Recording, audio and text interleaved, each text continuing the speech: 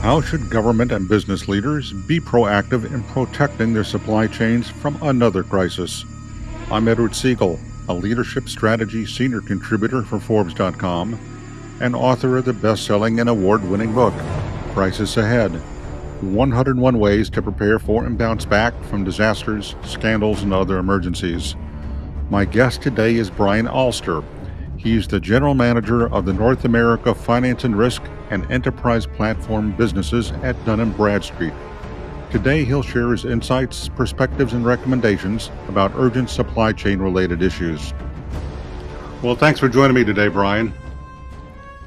Thank you very much. It's great to be here.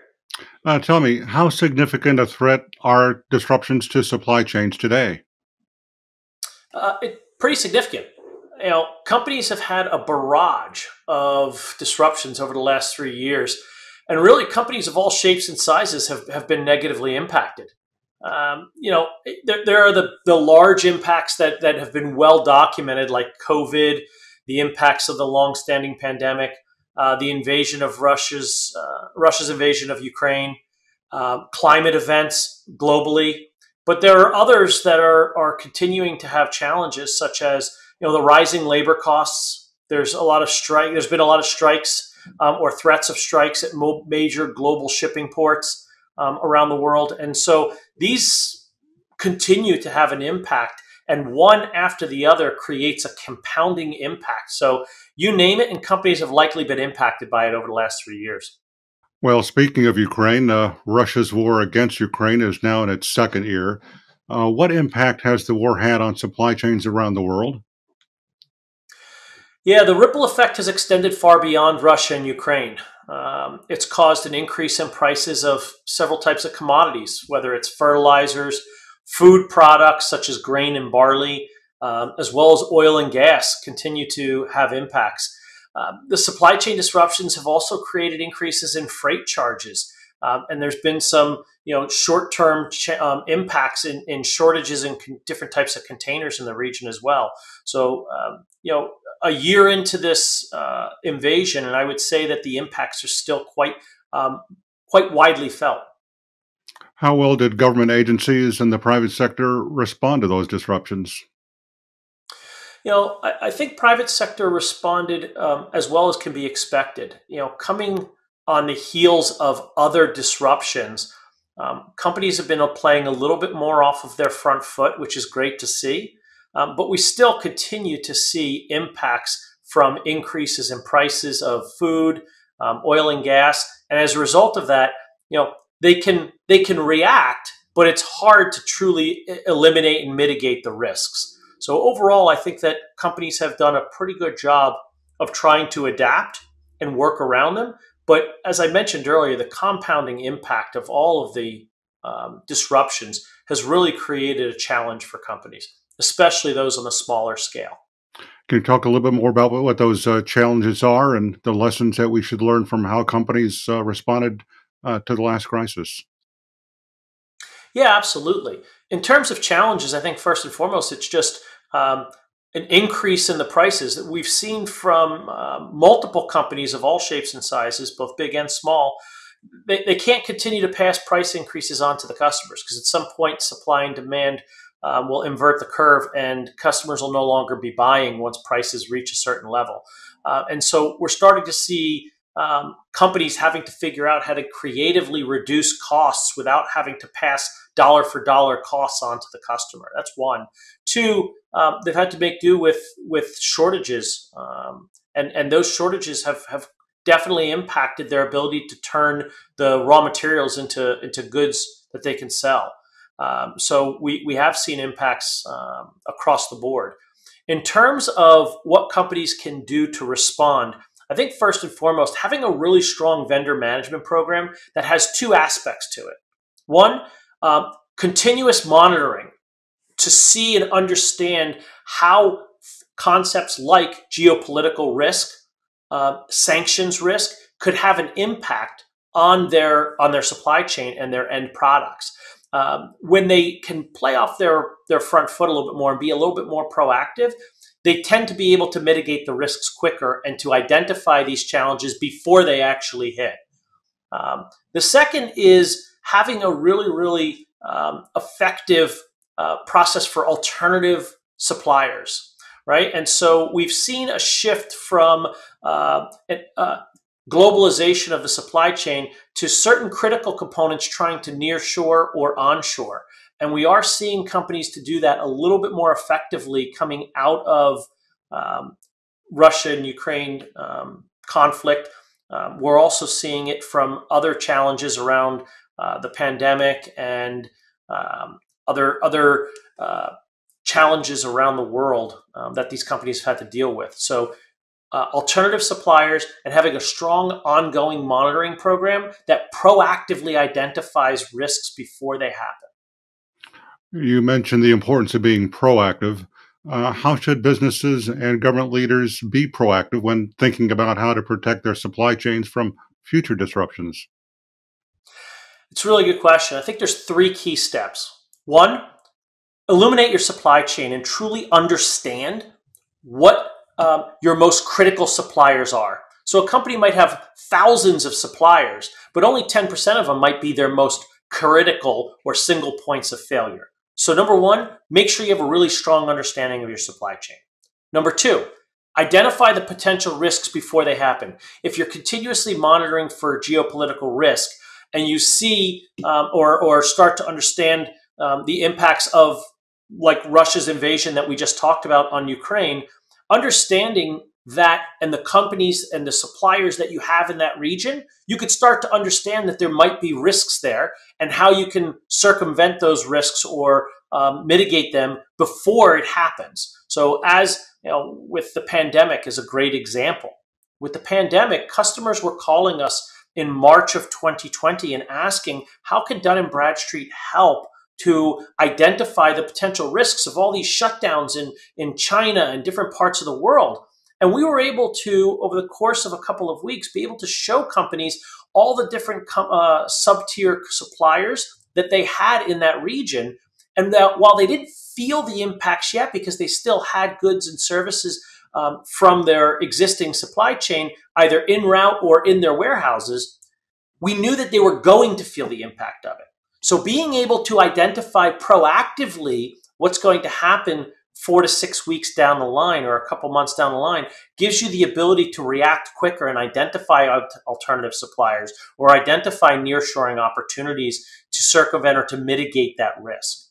And then the third component, which is equally important, is don't stop once you've identified a solution. Continue to create a process that allows for ongoing monitoring so that you're not surprised the next time an event happens. Having ongoing monitoring means that you're continuously seeing whether or not those most critical suppliers could potentially pose a risk due to some macroeconomic or environmental issue. When it comes to dealing with a supply chain crisis, does size matter? Does the size of a company or an organization impact how it will be affected by a supply chain disruption and what it can do to prepare for it? Absolutely. Size absolutely matters in this instance. You know, as we've seen throughout time, small businesses are typically the first types of companies impacted negatively and the last ones to be able to recover from those challenges. When you compound the fact with, over 80% of companies in the world are made up of small businesses, that means that small businesses around the world are impacted at a much larger rate. They don't have the price flexibility to be able to utilize their size and pricing power to be able to negotiate lower costs. This means that when larger companies are being able to reduce costs elsewhere without passing them on to customers, smaller companies have far more challenges with that. So they don't have as many options or tools in their toolbox to be able to mitigate or offset expenses elsewhere when their costs go up. Additionally, small businesses are dealing with wage increases at a much higher rate than what you're seeing larger companies deal with. These increases have a much larger or profound impact on small businesses because of the increase or just the sheer amount of money that they put into their labor costs as a percentage of their total expenses. So another challenge for small businesses.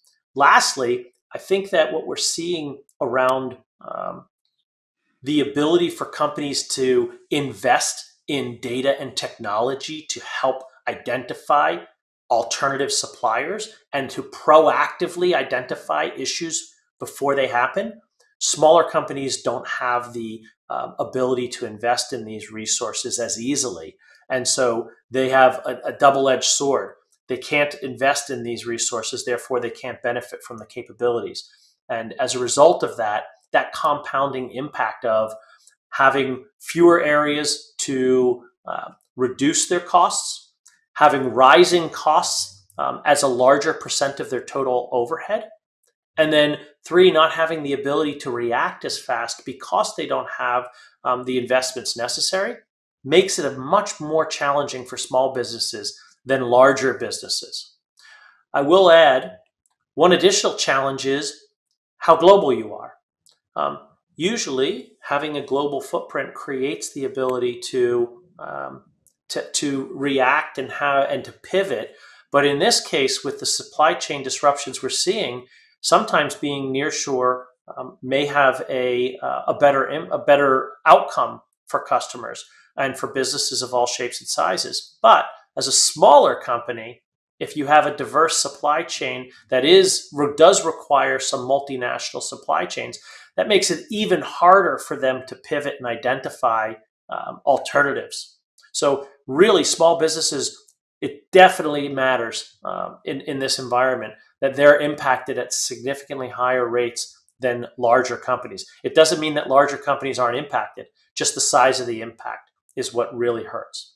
Well, Brian, because of the difference of size that some companies and organizations may have, is there any difference in how they should be planning and accounting for their size in their crisis management plan, or how they're practicing for a supply chain disruption when they're doing their exercises and drills?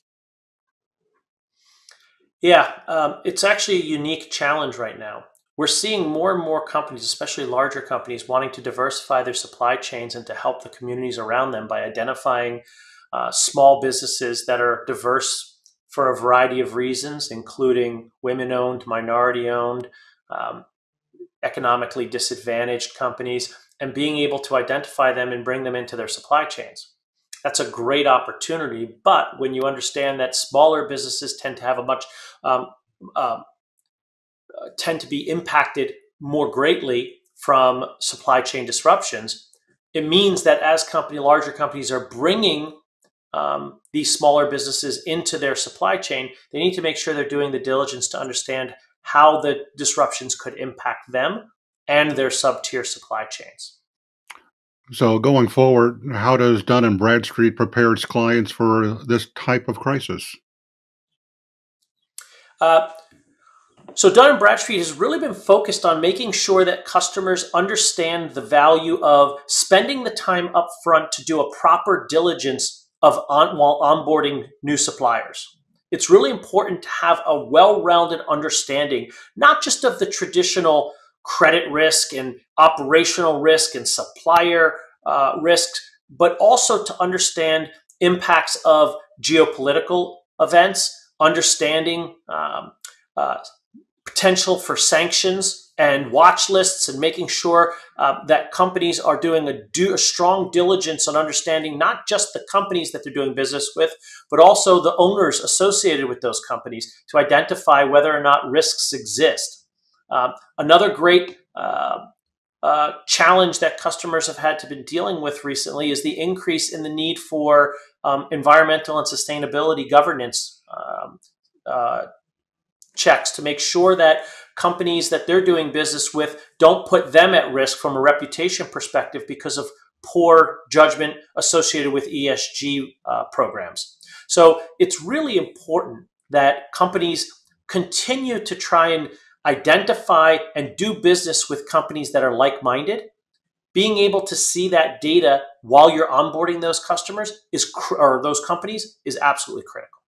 You just mentioned ESG programs. For our listeners who are not familiar with that term, What are those programs briefly?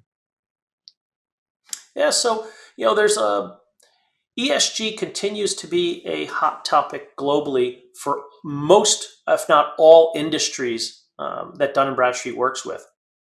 Really, it's making sure from an environmental perspective, from a sustainability perspective, and from a risk governance perspective, making sure that your suppliers are doing business the way that you would expect to do business and that they don't create any kind of reputation risks or some downstream impacts associated with how they're conducting business that would negatively impact your company associated with whether it's poor labor practices, poor cyber risk practices, a lack of concern for environment.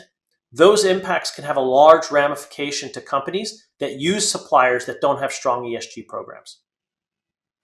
Some risk factors, of course, can be controlled or mitigated, while others never can.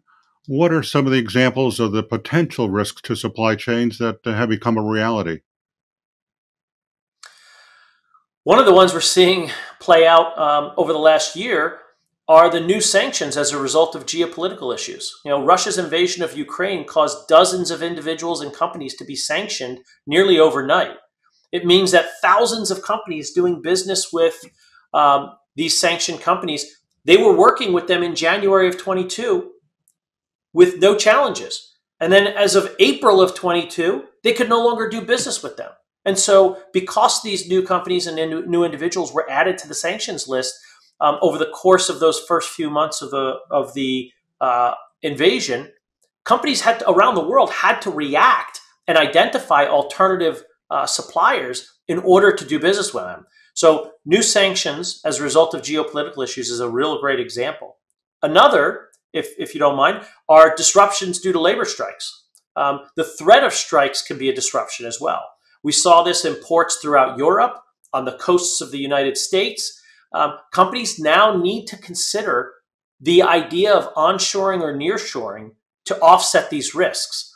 And this is a challenge because historically, they considered holding of inventory to be frowned upon due to the higher holding costs. But now, those higher holding costs may actually be less expensive to offset than what you would see by trying to identify alternative suppliers real time. So it's a bottom line issue. What's going to be more costly to a company, whether they do something about it or if they don't? It's right. It's a matter of being proactive at a slightly higher cost or being reactive at a potentially much worse cost. Brian, what trends do you see now that can make disruptions to the supply chain even more likely? Wow. I'd say due to the significant challenges that companies have endured over the last 2 or 3 years, there's so much stress in the system. So now even a small localized event, like a weather event, it could have a much larger ripple effect because of the fragility of the cause that's been caused by the multiplier effect of the ongoing disruptions. We're seeing it in businesses that are smaller.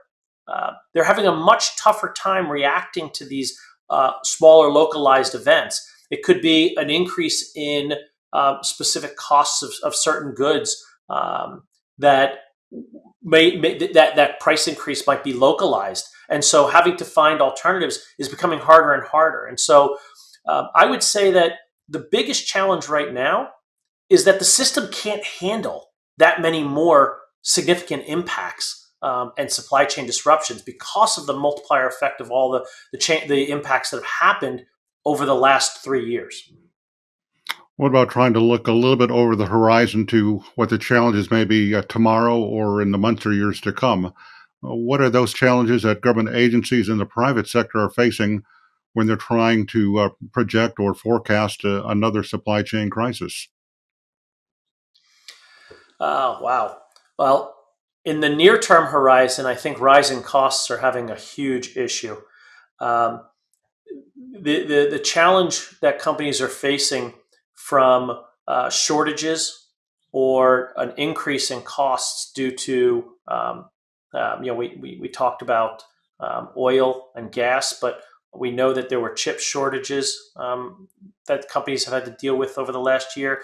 I don't foresee that going away in the near term. So companies are going to have to figure out how to cut costs elsewhere, or to continue to pass costs on to their customers in order to offset these challenges. I think that's going to be the number one challenge that companies are going to have over the next year horizon in having to deal with some of these supply chain disruptions. Preparations are key, of course, in getting ready for the next crisis. How can companies and organizations help ensure that they are as ready as possible for another supply chain crisis? Yeah, I would say that there's the key here is really to ensure that they have a strong supplier or vendor management process. They need to have three components to their supplier onboarding process. One, a complete risk assessment that includes, as we mentioned earlier, not just your prototypical credit and financial health, their ability to deliver, but also looking at a supplier's ability to react to geopolitical events, the ability to assess their cyber readiness, to assess their ESG policies, to understand how they're conducting business, and to ensure it's done in a way that doesn't impact your company. Number two is making sure that you don't just do the initial assessment and put it in the drawer and wait until the next renewal of that organization. You have to do ongoing, continuous monitoring to understand how changes in the macro environment could impact the risk of a company that historically may not have posed a risk. We talked about examples of that with sanctions, with the weather events, the needs to onshore because of challenges in labor costs. All these have to be understood and understand in real time how those changes in the macro environment are actually impacting one's ability to deliver on their goods to a company. And then the last is really have a strong process that proactively identifies these risks so that you're never going to be able to be completely proactive, but being able to react quickly is imperative. And companies cannot spend months trying to figure out how they react to an event. They have to be able to quickly, near real time, be able to pivot and mitigate risk as quickly as possible to have the smallest amount of impact on their bottom line as possible. I'm afraid we're almost out of time today, but what's the most important message you'd like people to take away from our conversation? I would say be proactive. Utilize third parties like Dun Bradstreet to automate data collection on your suppliers. Be diligent when onboarding vendors. Don't cut corners, but make sure that you're doing a full risk assessment. Many of the roles that are responsible for third-party risk management, whether that be procurement, third-party risk, compliance, spending the time and the energy up front will pay huge dividends, especially as these organizations are being asked to help improve revenue and profitability. The way they do that is by making sure their assessments are sound, that they are automating them so that they can do them faster without cutting corners, and then have a continuous monitoring program that's built on technology to do it for them so that they can continue to be fast in how they are seeing, identifying, and responding to events that happen around the world to create disruption. Well, thanks for joining us today, Brian. I really appreciate it. Thank you so much for your time. I really appreciate it. That's it for this edition of Crisis Ahead. My guest today was Brian Alster, the General Manager of the North America Finance and Risk and Enterprise Platform Businesses at Dun Bradstreet. Be sure to come back next week for more advice and insights on preparing for, managing, and recovering from a crisis. Or subscribe to Crisis Ahead wherever you get podcasts.